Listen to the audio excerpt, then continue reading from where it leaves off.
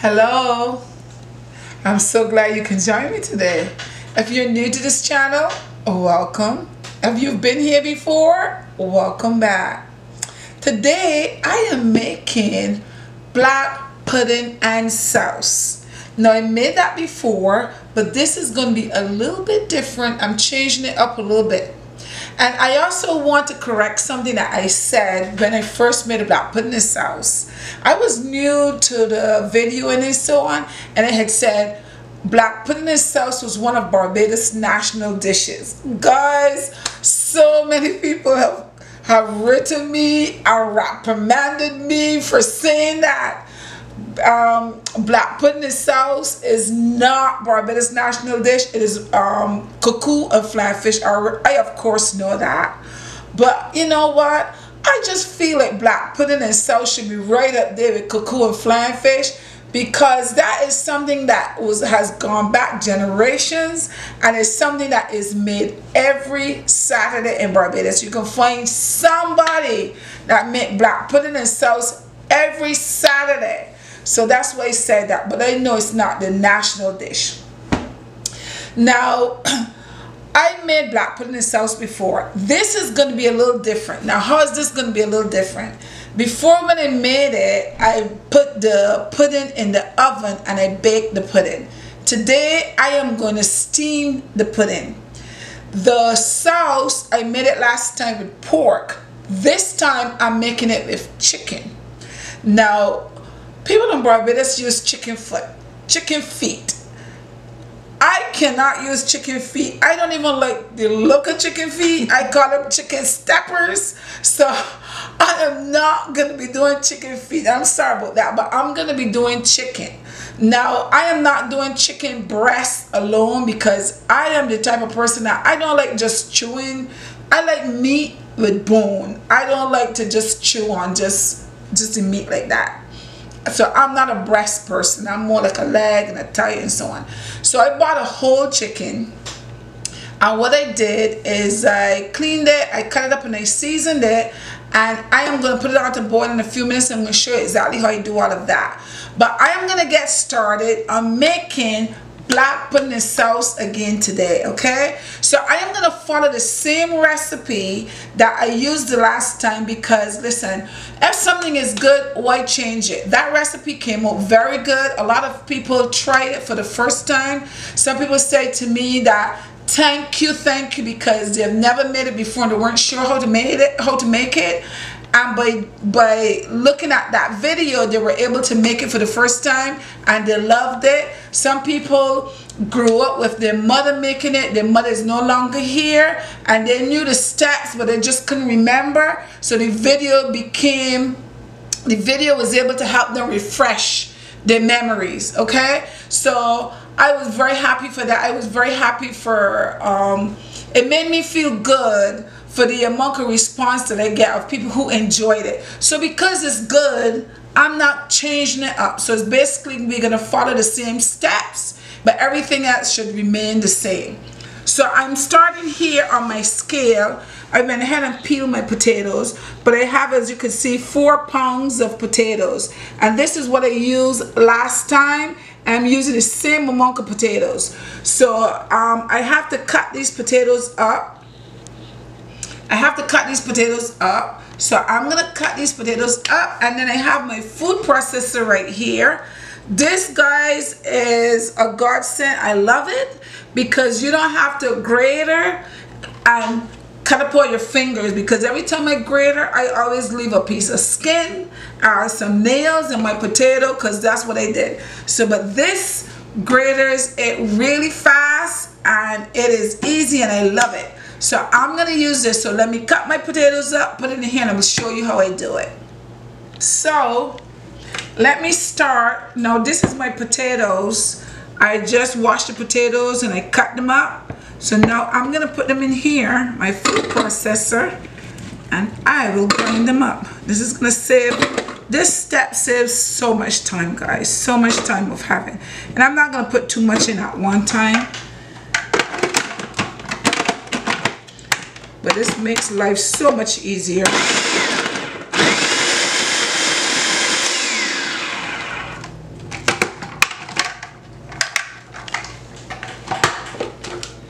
Okay guys, you see, and any big pieces in there you can just take out. Let's see, is that a big piece in there? See it guys? So much easier. Now the potatoes are all done. Here it is.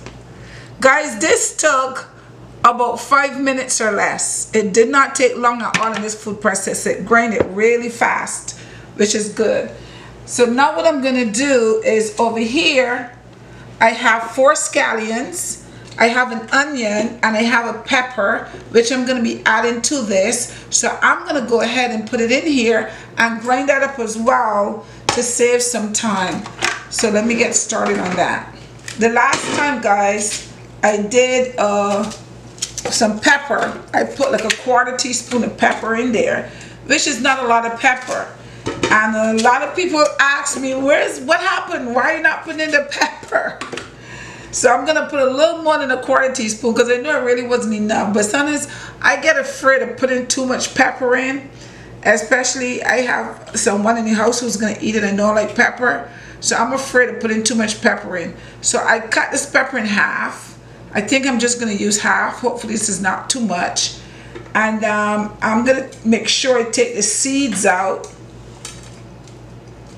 because the heat is really be in the seeds. So I took and I'm going to put half a pepper in there.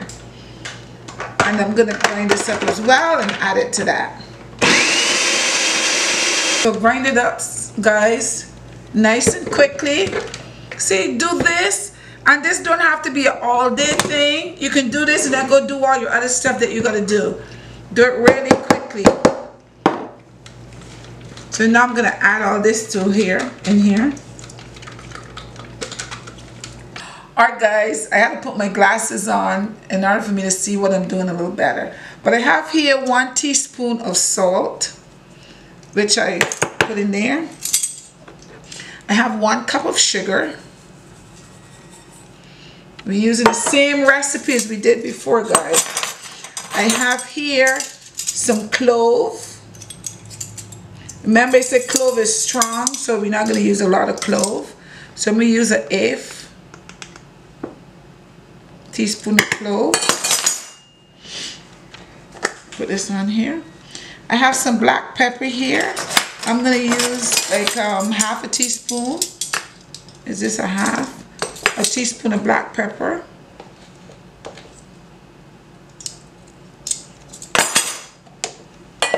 And I have some water. I have a glass of water. What I'm gonna do is I'm gonna add my water to this to rinse it out so I can get all that stuff from in there. You don't want to leave anything behind. Just add it in there.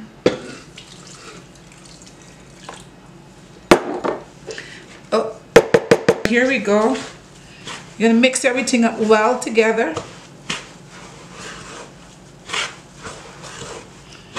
Mix it well because you want to make sure that the sugar is mixed in well.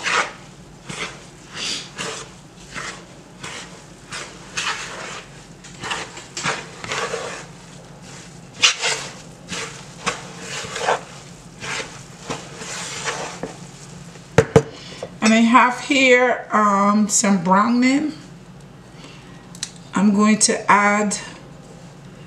And remember, we don't want to add too much browning, so we can add a little bit at a time because we don't want it to be too dark. We want to get more like a caramel color. Alright guys, see, it's getting close to that caramel color, but I think I'm just going to put, just a tip more.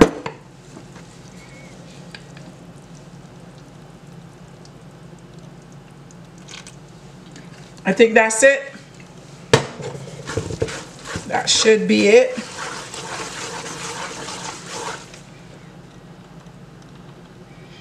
Okay, I'm just gonna taste a little bit and this will tell me whether I need to add more salt or more sugar or whatever.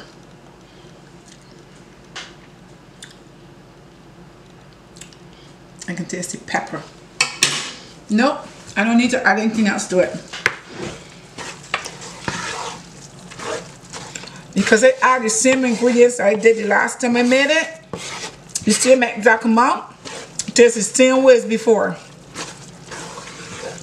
It is perfect. It don't need another thing. So this is what I'm gonna do now, guys. Okay, guys. So now what I did is I have a bowl here because I'm gonna steam this. And this bowl, I put some butter inside of it. So I'm gonna put this in here. I don't know if all of this is gonna hold in here. Let's see. Smooth it out a little bit on the bottom, on the top. What am I saying, bottom? Smooth it out a little bit. And I have a cover for this. This is my steamer here. So I'm gonna put this in here. Of course, it's not gonna go all the way down, but it's good right there. But what I'm gonna do is to make sure that around here the steam and so on doesn't escape, I'm gonna put some foil. I'm gonna put some foil over it to keep the steam in.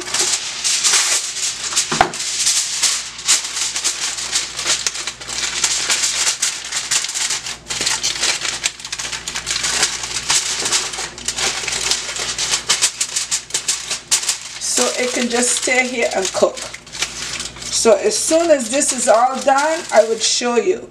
So let's start now on our chicken. Here I have, this is one whole chicken I cut up. I took the skin off of it, except for the wing, of course, you know you can never get that off. But I cut it up and and let my chicken boil. Chicken doesn't take that long to cook, so this is not going to take that long.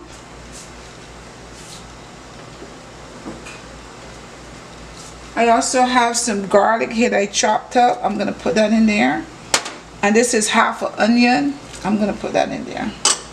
And stay here and let it boil until it cooks. I'm going to add a little bit of salt to it and let it stay here and cook. And then once it's cooked, I'm going to take it out and add it to my pickled. I'll show you how I do that in a minute. Okay, guys. So over here I have, let me show you. I'm going to be using 3 cucumbers because the chicken that I have that one whole chicken. That's not a lot of chicken. So I'm not going to be really making all that much. So I'm using 3 cucumbers over here. Okay, guys. So over here I have, let me show you. I'm going to be using 3 cucumbers because the chicken that I have that one whole chicken. That's not a lot of chicken. So I'm not going to be really making all that much. So I'm using 3 cucumbers over here. I have 1 onion here. I have 10 limes. It's 1 burst. I have about 9 limes in here. I'm not sure. I'm not going to be using all of these limes, but I don't know exactly how many I'm going to be using. So I just have these here washed just in case. I have, now you can't have sauce, put in the sauce without a slice of breadfruit on the side. So I have some breadfruit. I don't think I'm going to be using the whole thing. I'll use half of that. And I have my parsley, okay? And some salt. And this is all you need for your sauce. So whether you were doing pork, chicken, whatever you were doing, this is all that you need. So I'm going to go ahead and peel my cucumbers. So now I'm going to grate them in here. Actually, I'm going to grate them here and then transfer it over there. So this is much easier to grate it right here on this side. It goes much faster than you having to chop it up. I'm also going to grate my, on the same side, I'm going to grate my onion. But guys, just remember your eyes. Now guys, I'm going to chop up, this is my parsley. I'm going to chop up my parsley. And this is the cucumber and onion. I'm going to add the parsley to that.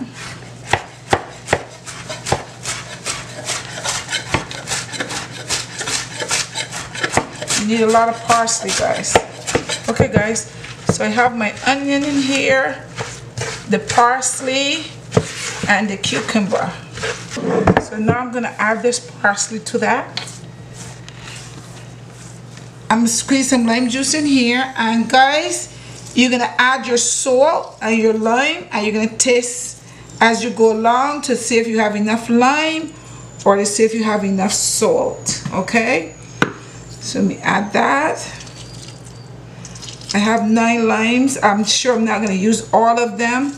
I'll tell you how many I use, but you have enough just in case you need extra.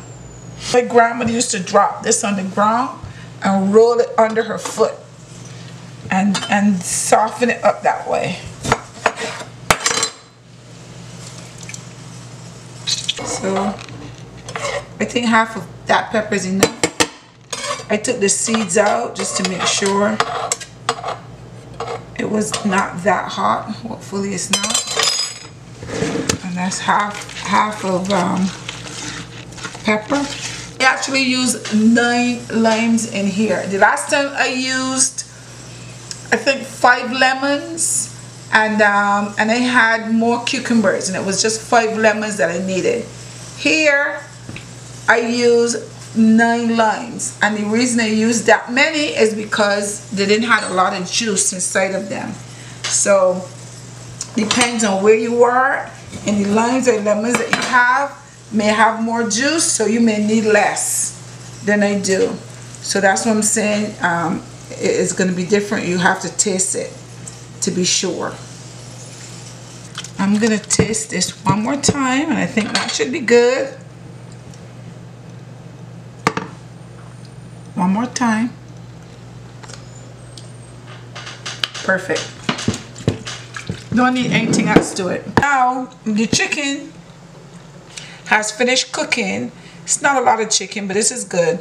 The chicken has finished cooking. So now I'm gonna add this. I left it out a while to cool, to come to room temperature. So now I'm gonna add that to this. You don't wanna add it when it's hot. You wanna add it when it's cool. So now I'm gonna mix this up in here and then just let it sit. Okay, the black pudding is all done. The sauce is all finished over here. And we have some breadfruit and our black pudding. I have to explain something about the black pudding. Now, I put the pudding in the steamer to steam. I got a feeling it's this dish right here. I think it was too much in the dish, and the dish is deep. So what happened is it took a very long time in the steamer. I ended up taking some of it out of the pot and leaving some in the steamer, and I put this little bit in the oven. This cooked faster, much faster in the oven than it would in the steamer. I don't know why it took that long, and I'm assuming this particular dish, because now think about it, back home when the old people made black pudding, they didn't have ovens, so they didn't bake them, they steamed them. But I know they put them in some water and they steam it on top of the stove. And I've steamed it before and it's come out really good before, but this one, I think it is this particular pot, and it was too deep and it was taking too long. So as I said, I took some of it out, I steamed some of it, and I put the rest in the oven and I finished it up that way. So let me show you what I have. I have my sauce came out here, looks pretty good, and this right here is the water that I boiled the chicken in. So this is good stock. I'm not gonna throw this away. I'm gonna put a cover on this, and I'm gonna put this in the freezer, and when I want chicken stock to do something, I'll just take this out, I'll defrost it, and I'll use that. Don't throw that away, guys. Chicken stock, usually you go in the supermarket and you buy chicken stock that's in the box that have all kind of stuff to keep it. Now you make your own, okay? So let me go ahead and taste this for you and see what it tastes like. So I'm gonna take a little bit here of the black pudding.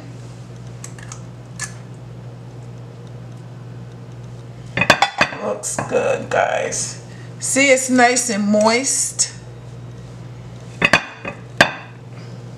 I have it on a plate there because it's a little hot.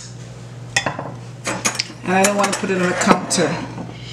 Now let me take a little bit of this sauce, this liquid, put all over that.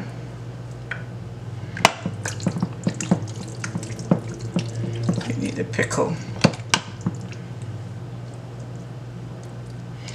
And then let's get a couple pieces of breadfruit.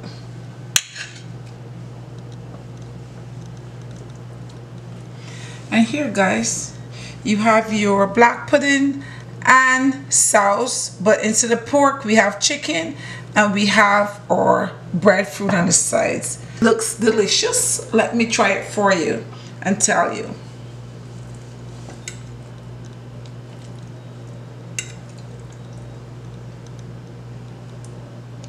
This just came out of the...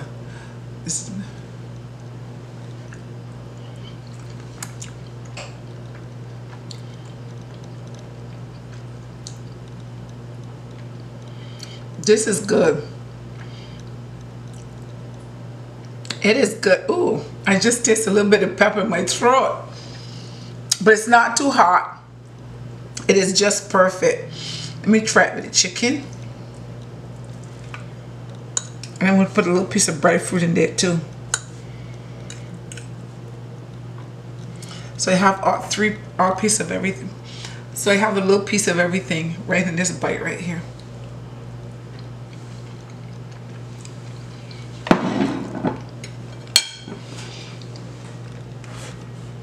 Guys,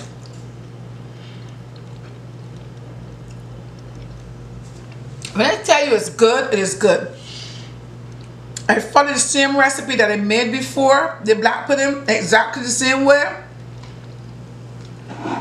Only thing is I try to steam it instead of, so maybe just, guys, it's much faster just put it in your oven and cook it inside the oven. If you have a big steamer and you're making a smaller mug, you want to put it on top of the stove, go ahead. But to me, it is fast. But to me, it's much faster in the oven. It tastes delicious, delicioso. Guys, go ahead and make some black pudding. If you don't like pork, use chicken. Make some for your family. They will enjoy it. Don't forget to like this channel. Give me a thumbs up if you like what you see. And share the channel, guys, so that other people who wants to make it will be able to make it. I had fun making this for my family, and I hope you have fun making some for your family as well. Until next time, bye-bye.